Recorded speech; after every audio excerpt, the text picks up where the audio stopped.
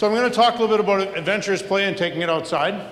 And it was great this morning to start off the day by paddleboarding and getting out there and being out in the ocean. We'll talk about some of that later. But I want to start off with a little bit of a different start, maybe. I want you to think back. This is my childhood, essentially. I want you to take special note of the excellent quality of these jeans. And those particular jeans were my favorite jeans, as you maybe tell, and I barely took them off.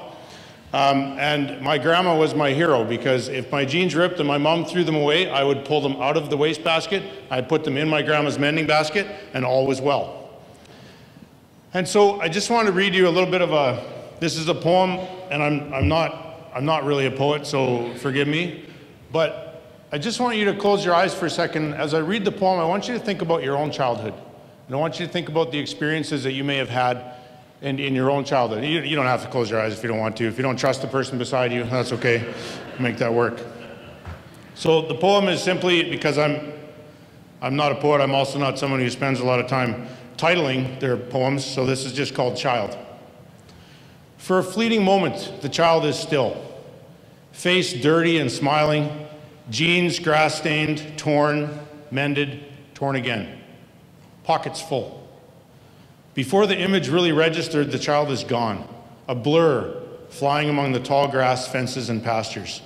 Free to explore and enjoy movement everywhere in everything. Bikes, balls, trees, fields, swings, space, pretending, feeling, building, creating. Work is play. Play is work. Sweating in the late afternoon sun. Dirt clings, but doesn't matter. All day he moves over the farm. Running, jumping, crawling, throwing, walking, creeping, leaping, rolling. The only constant is constant movement. Joy seeps through the dirt. Eyes are bright and expressive. Face mirrors mood, reveling in the smallest accomplishment. Sharing success excitedly with anyone who will listen. At the end of the day, he falls into a contented sleep, dreaming of joy yet to come. Are there any pieces in that echo with your own childhood? Opportunity to be free to run. Our kids now don't get a lot of that. They just simply don't. And we're coming to realize that we really need to change that. And I want to share with you a short video of why we should get outside. Do you find yourself longing for the apocalypse? I did. I was looking for a reason to live. Hi. Are you feeling tired, irritable, stressed out? Well, you might consider nature. From the people that brought you Getting Outside comes prescription strength Nature, a non-harmful medication shown to relieve the crippling symptoms of modern life. Nature's recommended for humans of all ages, and it's great for pets too. Nature can reduce cynicism, meaninglessness, anal retentiveness, and murderous rage. In clinical studies, Nature is proven to decrease work-induced catatonia. Caution. Nature may cause you to slow down, quit your job, or seriously consider what the you're doing with your life. If you are overly cynical, jaded, or emotionally numb, you may need to increase your dose of Nature. Do you have trouble being even mildly uncomfortable? Nature may not be right for you. Side effects may include spontaneous euphoria, taking yourself less seriously, and being in a good mood for no apparent reason. So ask your doctor if nature is right for you.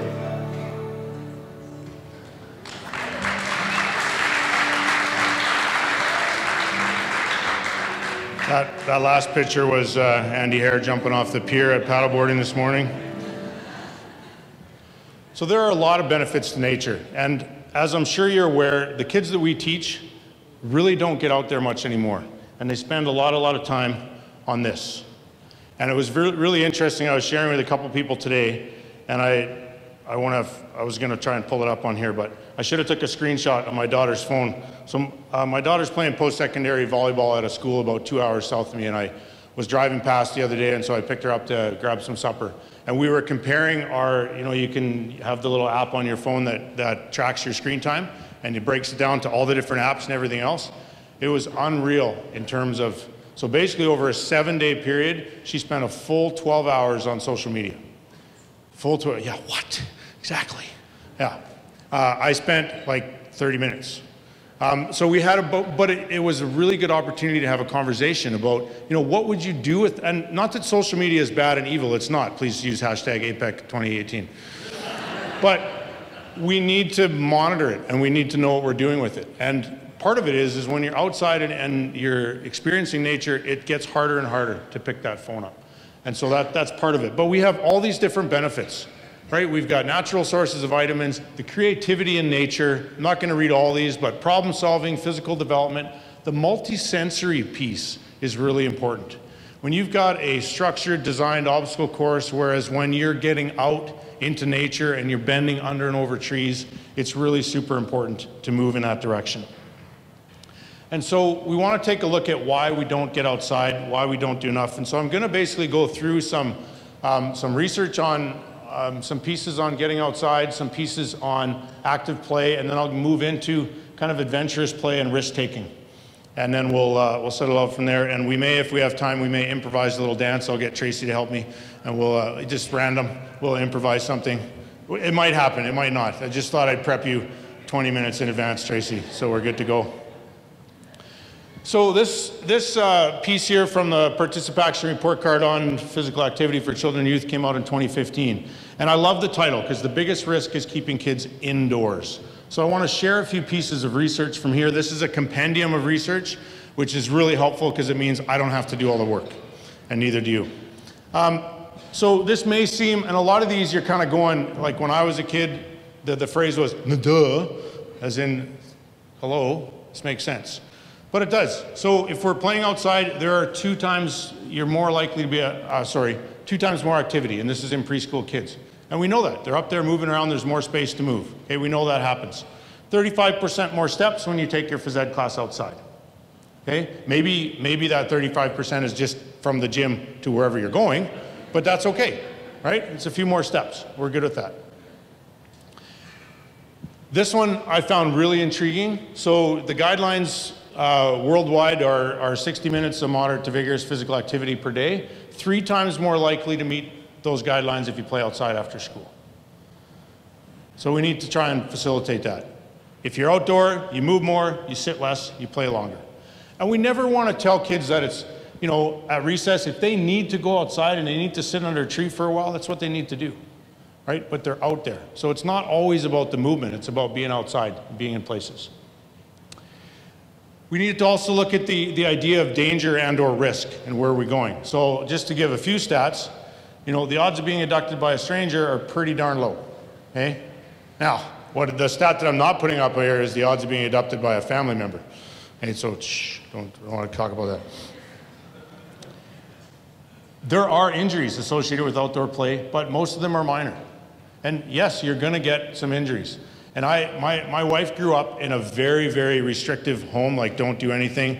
Like literally, oh, it's concrete, don't run on the concrete. Like, why would you not run on the concrete? But my trump card was when my daughter broke her arm, because she broke her arm by falling off a chair. So I'm like, well, we could just go sit and then break our arms. So let's go, we can make that happen. So it was good. Now, that being said, she was sitting on a chair and then she was pretending she was a cat and she jumped to another chair and fell off and broke her. But I'd leave that detail out. It's okay. Leave that out. But really, they're minor injuries, okay? And yes, sometimes we get major injuries, but compared to other spots, like this, you're more likely to die as a passenger than being hit by a vehicle, riding your bike, skateboarding, walking to school, etc. So that's kind of a sobering thought in terms of the amount of driving we do. Okay, and we know this. Hyperparenting limits physical activity, and it also, that whole building of resilience, self-efficacy, all those good things, self-esteem, we're inhibiting that because we're not teaching our children how to self-manage. And then kids are less active when they're closely supervised. And again, I'll keep using my wife for an example because she's a recovering elementary teacher who's now in junior high, so she needs to recover from that for a while. And she teaches math, which is really weird and I don't understand it, but we'll get that. But at her last school, it was most of the parents in that school are pretty well off. And I discovered, because I came to her school and I was doing some stuff with the kids, those kids do 0 activity without an adult present. They are never engaged in an activity without an adult. They don't know how to solve problems. On the playground, if something happens, they go right to the recess leader. They don't try and solve anything. And I think it's because they don't know how. They don't really have a choice. So when we look at, because we want that, they're more curious. Who here has ever got their kid a gift in a bigger box and all they do is play with the box? Same kind of thing, right?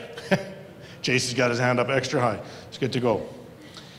It's a natural curiosity builder, those natural spaces. We also know that it leads to resiliency, self-regulation, stress management, and many other things.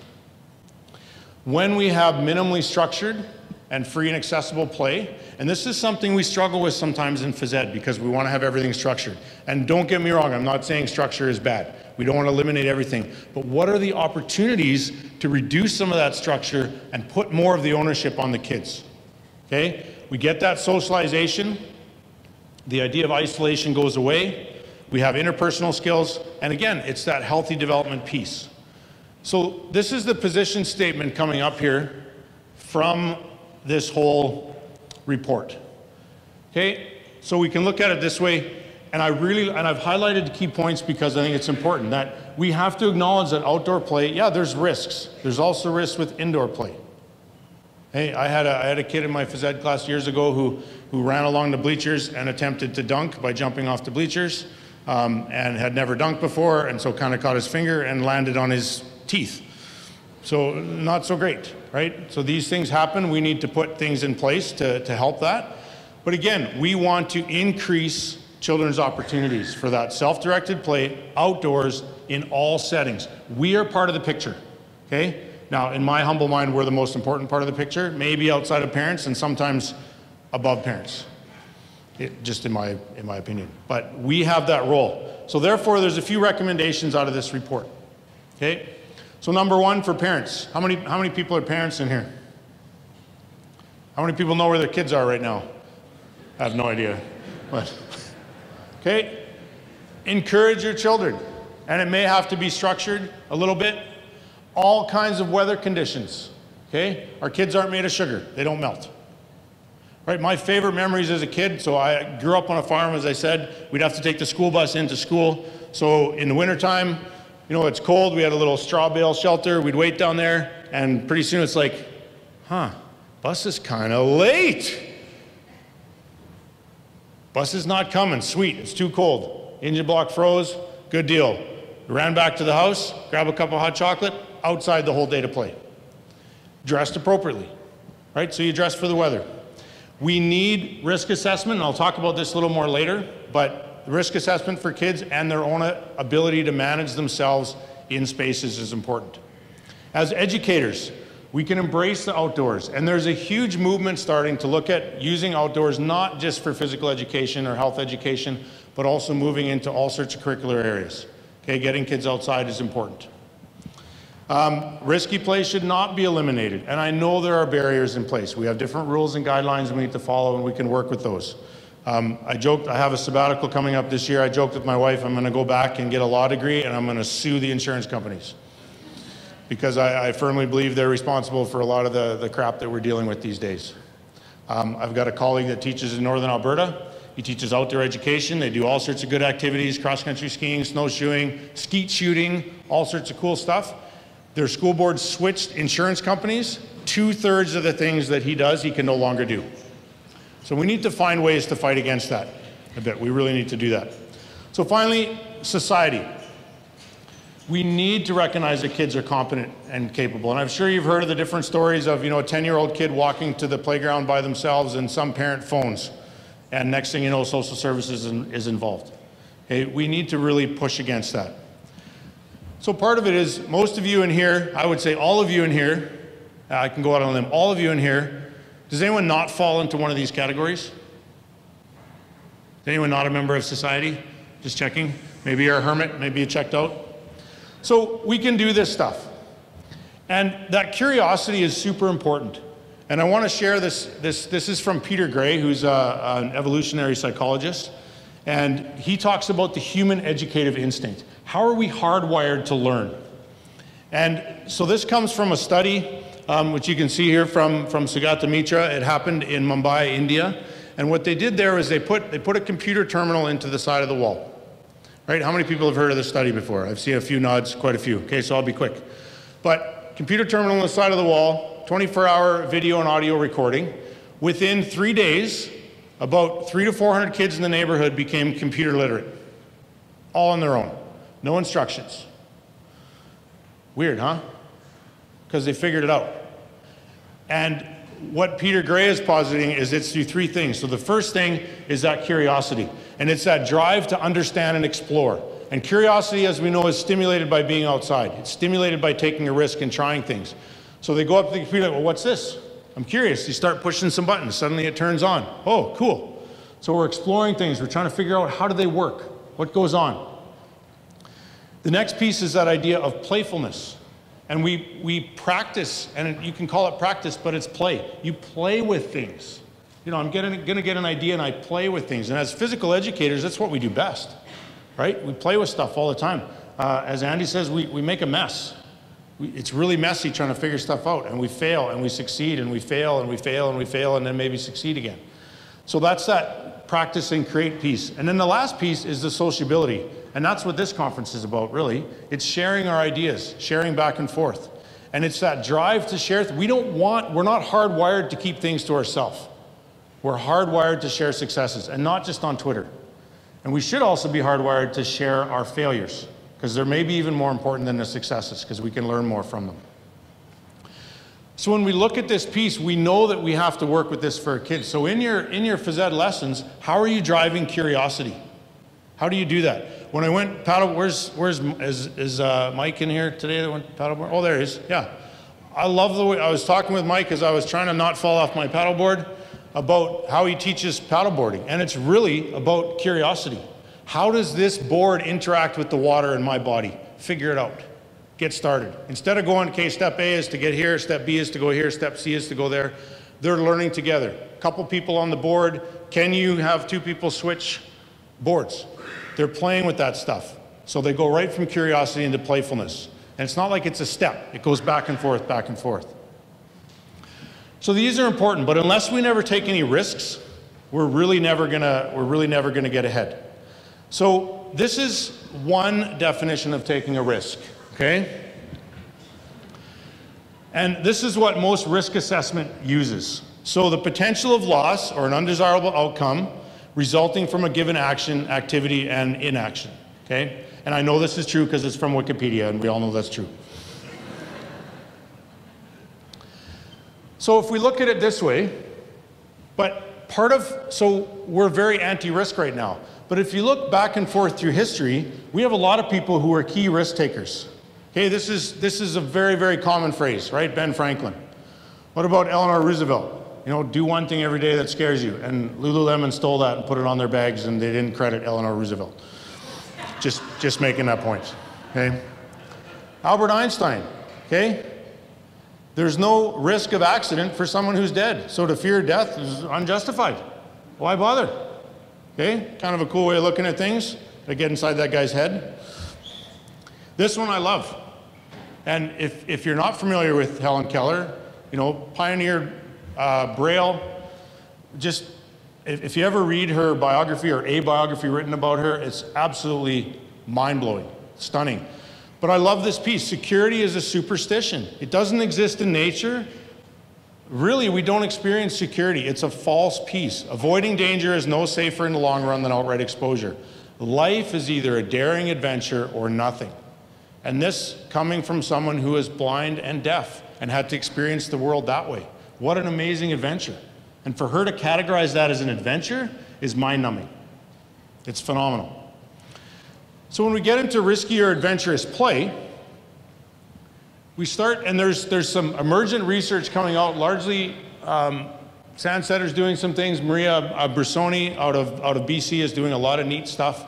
There's lots of people doing work on this. I've just pulled a few key pieces for just to touch on this as we go along. But basically, the definition is this, okay? Thrilling, exciting forms of play that involve a risk of physical injury. And the risk can be real or perceived.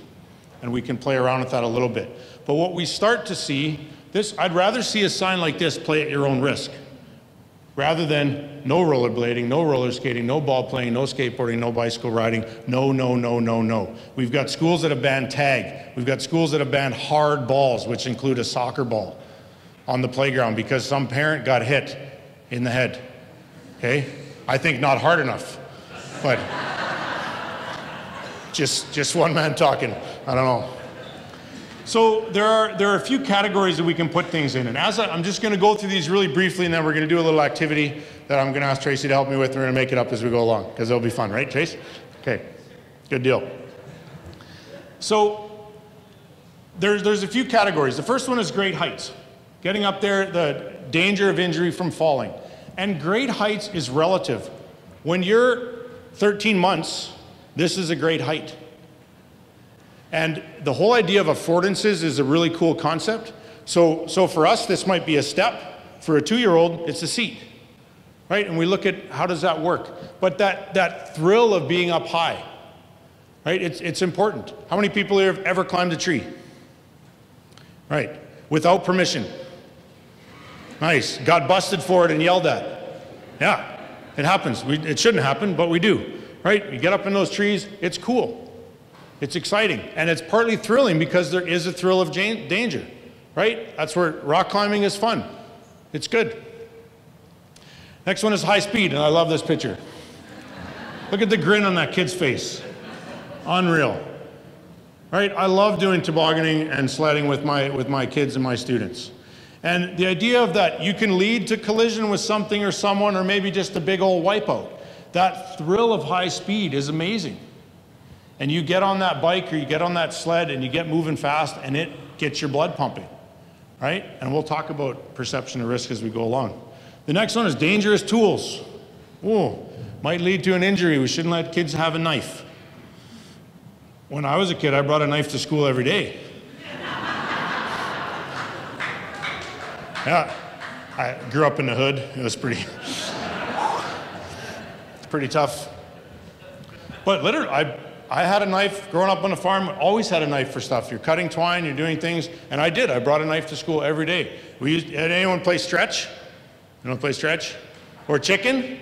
You stand across from somebody like this, and you throw the knife between their feet, and then you have to move your foot, and then you throw the knife again, and you move your foot.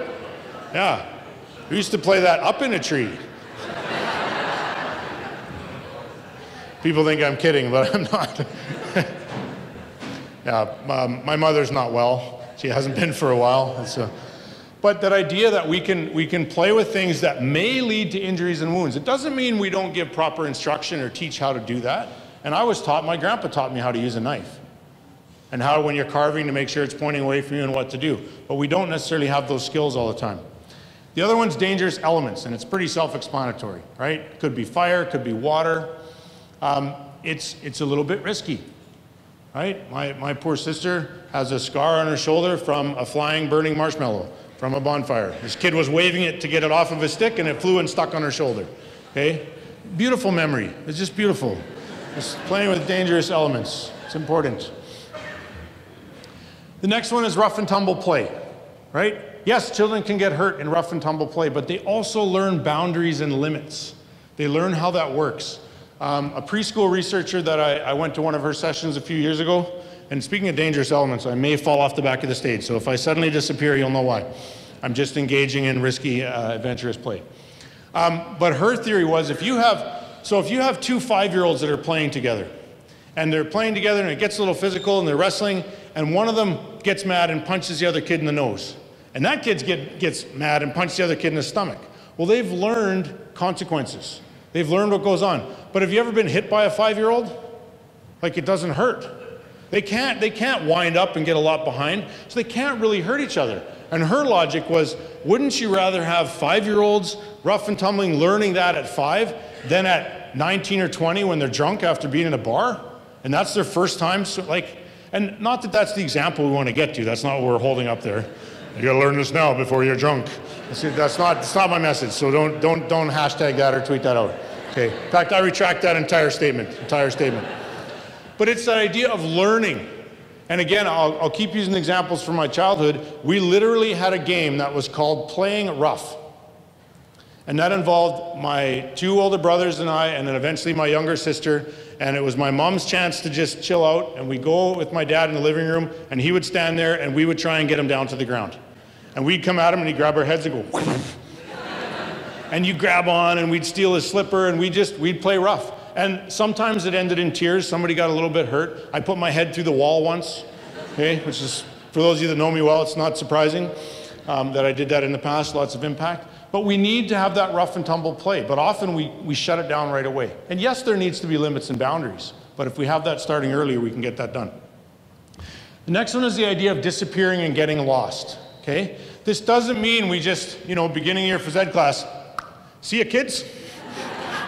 Hope you make it back. Especially you. You don't come back. It's okay. You can just go. And if you've got little kids, like disappear is this, right? You can't see me, I can't see you. It just means being able to, in the playground, being able to, you could be surrounded by people, but you're in the center of a bush and you can't see anybody else. It's a great feeling, right? It's a great feeling of just, I can disappear, and the idea that the adults can't see me, okay? That's important. And there are precautions we need to put in place, of course, but we need to do that. Okay, so here's my thought. We've got these 6 pieces. We have 3 sections. So I want to divide each section in half, and I want you to come up with a dance move that illustrates your particular category, okay? And it's just going to be a simple, something you can do for about 4 counts. So as an example, maybe dangerous tools. You could be doing, you could go, I'm not a dancer, can you tell? But we make it work. So I want you to come up, and it's going to be a little bit hard with this section, but so this section we're going to split just kind of right up the middle, and just turn around and talk, and let's figure out, so this is going to be great heights. This is going to be high speed. Then kind of this section here is going to be dangerous tools, dangerous elements, rough and tumble play, and then the rest of you can get lost, okay? So you've got a minute and a half.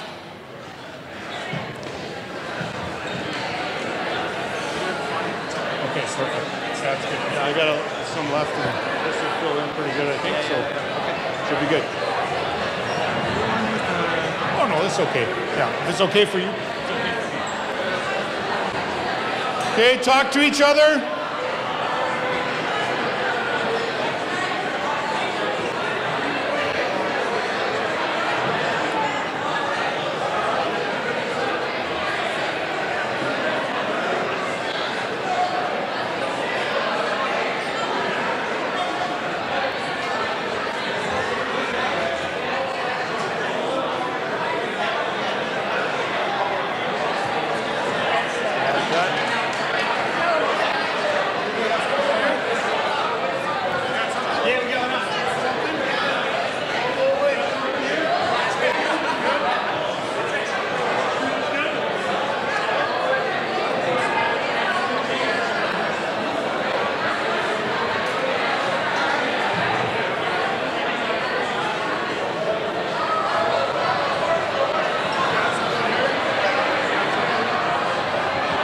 Are we good here? Good?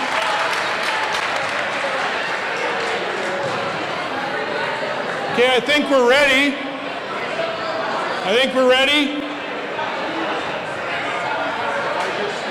I just pull the sound out of there for a second and plug it into here, then I can play some music, right? Okay, perfect.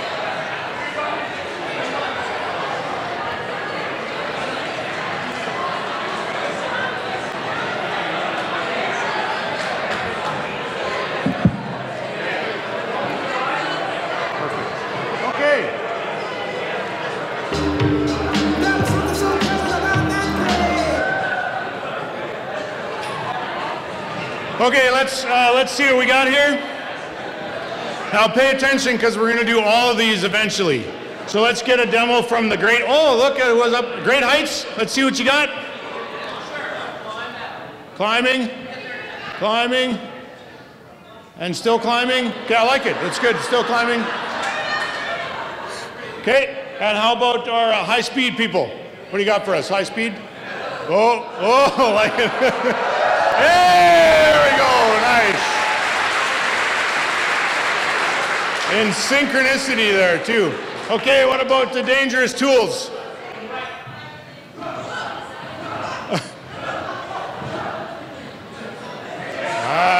Nice. I was scared. I was scared. That was good. Dangerous elements.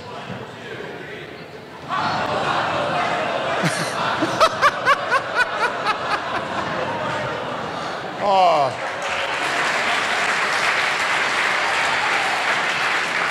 My sister would be proud. Oh. Oh. Awesome. I like how you went right to the hard surfaces and just get it done right away. Okay, and our final group to disappear and get lost.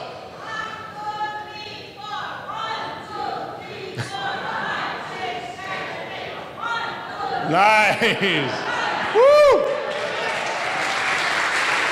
Okay, let's all stand up. Did you help your group? You can come up here and dance if you want with me, Tracy. So we're going to attempt to do that. I'm going to put some music on.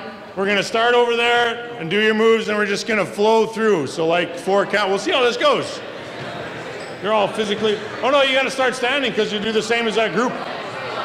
So we're going to start with great heights. And just come in when you're ready. There we go, and. Nice. Let's go to high speed. Sitting down. Woo! Nice. Dangerous tools. With the beat, people, with the beat. There we go. Nice. Okay, moving to. Yeah, dangerous elements.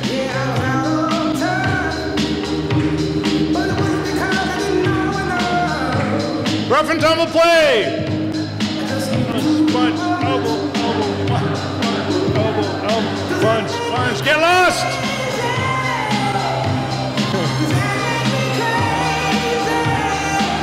All right.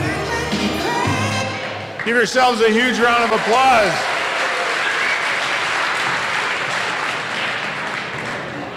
Huh.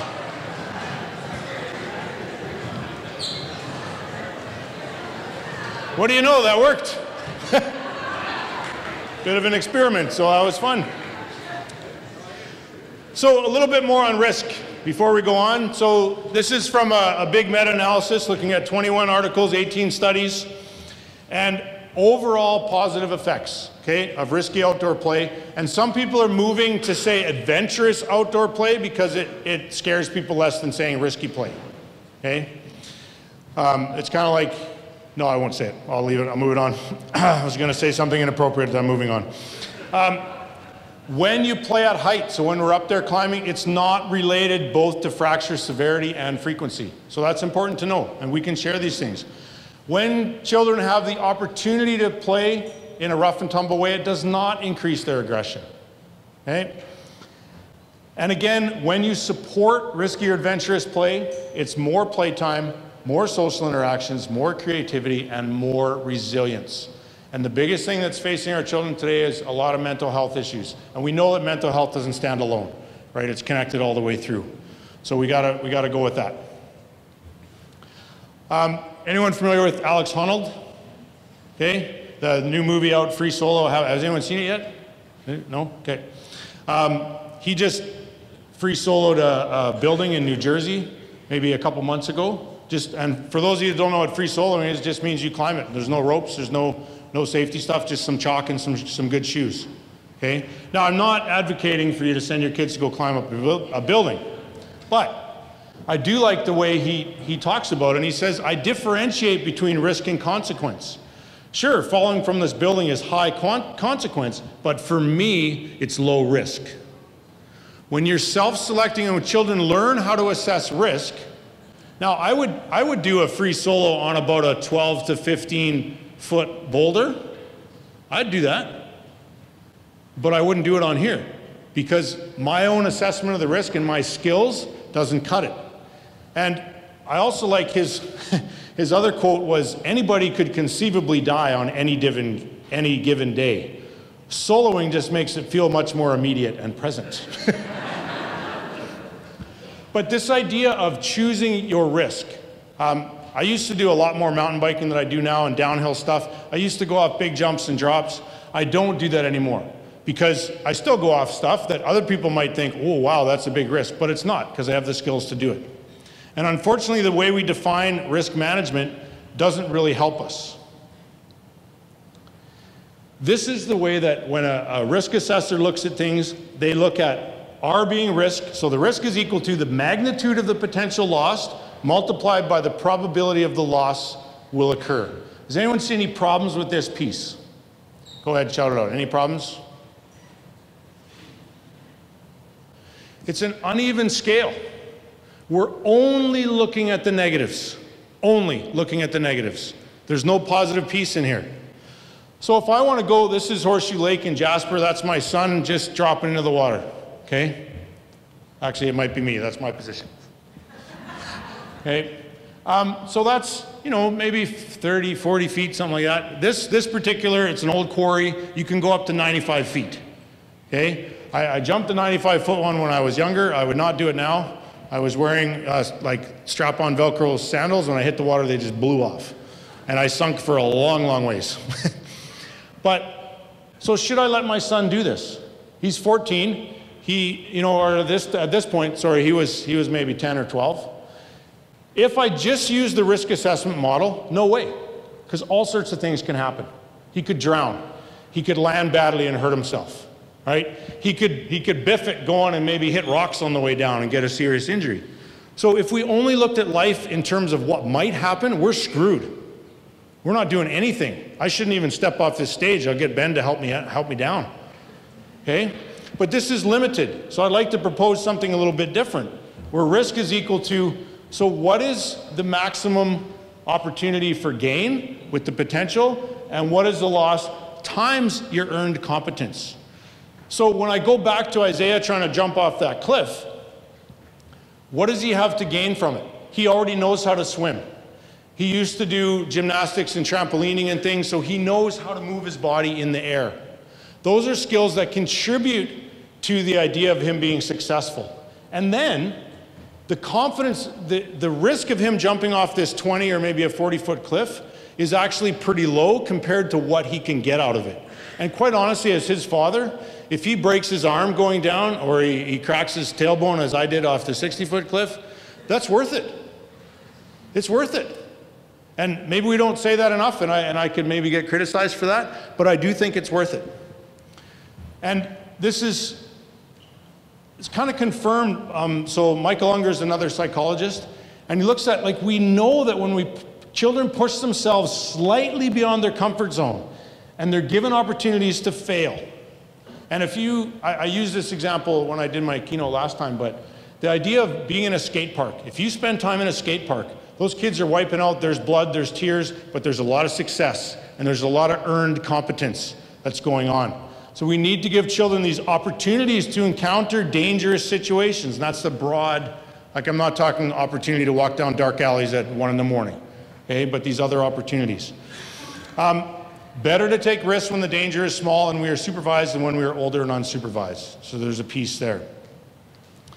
So I'm gonna skip this little showing of a video, but the idea of forest schools are really taking over, and not that we all need to go to a forest school, but that idea of being outside and taking the risks. So instead of showing this video, I want to share a little bit of a story about a guy by the name of Magnus. So this is from a book by Carl Honore called Under Pressure. Rescuing our children from the culture of hyper-parenting. So actually in Scandinavian countries, sometimes they call these curling parents. Any idea why? They try and sweep all the obstacles out of the way of their kids. Okay, helicopter parents, but we're doing our kids a disservice. So Carl went to go visit this forest school, and he saw this kid, Magnus, who had a pretty decent burn on his hand. And so he asked about it, and the kid, so they were out and it was cold, and so they built a fire. And they were using those carbide fire starters, which is really super hot, and he got a nasty burn. So he was immediately thinking there's gonna be lawsuits, kids pull him out. No, the parents are like, yeah, that's just part of it. He's learning. And so his mom said, you know, of course we were a little concerned at first when he got burned, but the truth is there are risks in the world, and children benefit from being exposed to them within reason. Later on, Carl went back to that school, and he went out there again, and Magnus was there, little Magnus was there, and he was making a fire, and he turned over to Carl, and he said, Carl said, "Are you okay making this fire?" He's like, "Yeah, I'm okay."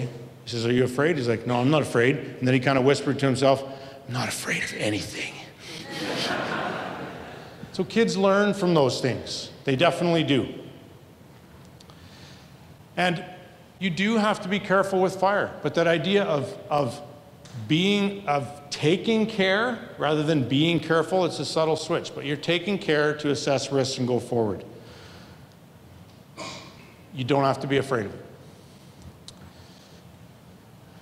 So the last piece, I've started with a poem and I'll finish with a poem, and then I'm like 2 minutes ahead of my time, so I'm good.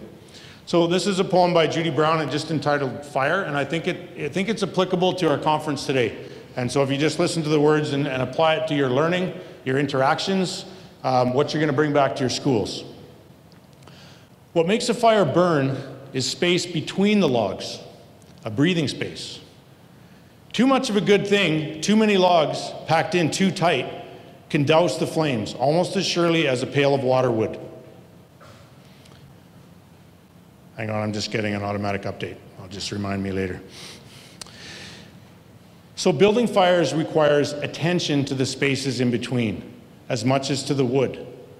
When we are able to build open spaces in the same way we have learned to pile on the logs, then we can come to see how it is fuel and the absence of the fuel together that make fire possible. We only need to lay a log lightly from time to time. A fire grows simply because the space is there, with openings in which the flame that knows just how it wants to burn can find its ways. So I hope you can take this and find some opportunities for your children and your students, your own children, but your students, to find those spaces in between and grow in terms of risk and adventurous play. Thanks for having me here.